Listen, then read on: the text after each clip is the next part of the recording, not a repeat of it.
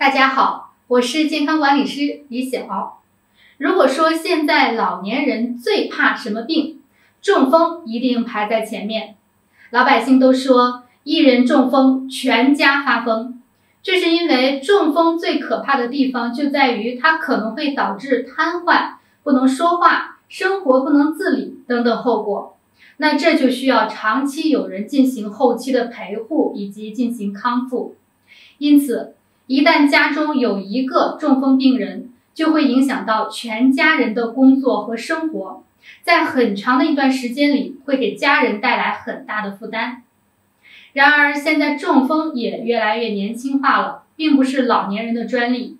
那对于中风呢，预防是关键，每个人都要了解。其实，在中风发生之前的数分钟之内，甚至是数天之内，通常都是有一些征兆的。大家可以在发作前就提早进行就医和预防。第一个就是身体的一侧或者是双侧的上肢、下肢或者是面部出现无力或者是活动不灵。第二个就是感觉到口唇、面部、舌头、肢体有麻木感，耳鸣、听力下降。第三个是单眼或者是双眼突发视物模糊，或者是突发视力下降，看东西有重影。第四个，言语表达困难，或者是理解能力困难。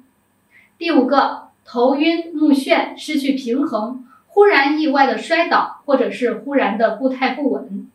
第六个是头痛，通常呢是严重而且突然发作的头痛，或者是这种头痛的方式跟往日是不一样的。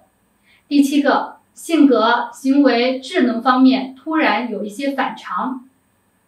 那么这些症状呢，可能只出现一会儿就缓解了，也可能是反复发作，逐渐加重。但是一旦发现，大家要提高警惕，不能因为觉得症状缓解了就懒得去医院，或者是放松了警惕。中风的最佳抢救时间是在发病后的4到5个小时之内，此时间内及时的救治呢，可以很好的减少后遗症的发生。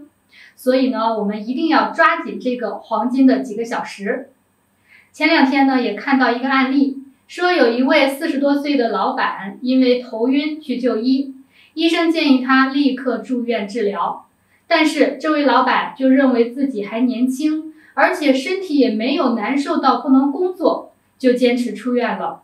结果在出院的5天后，突然就中风离世了。这是非常让人感到可惜的事情，而且也是因为他缺乏对于中风的认识而导致的。现在很多人仗着自己年轻，肆无忌惮的熬夜、胡吃海塞、抽烟喝酒，并不把这些异常当一回事。所以现在中风也是越来越年轻化了。那么预防中风不仅仅是老年人的事情，在我们日常的生活当中，我们需要做好以下的3个方面。第一个是控制危险因素。高血压病是引发中风最重要的危险因素。那通过血压监测知晓自己的血压波动是非常重要的。平时做好血压监测是预防的基础。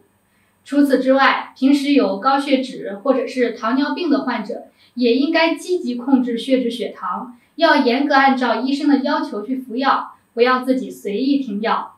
第2点就是保持健康的生活方式，这就包括规律作息，避免熬夜，平衡膳食，戒烟限酒，减少高脂高盐高糖食物的摄入，要增加蔬果谷物类食品的摄入，适当的进行有氧运动，而且还要保持平和的心态。第3点是避免诱发因素。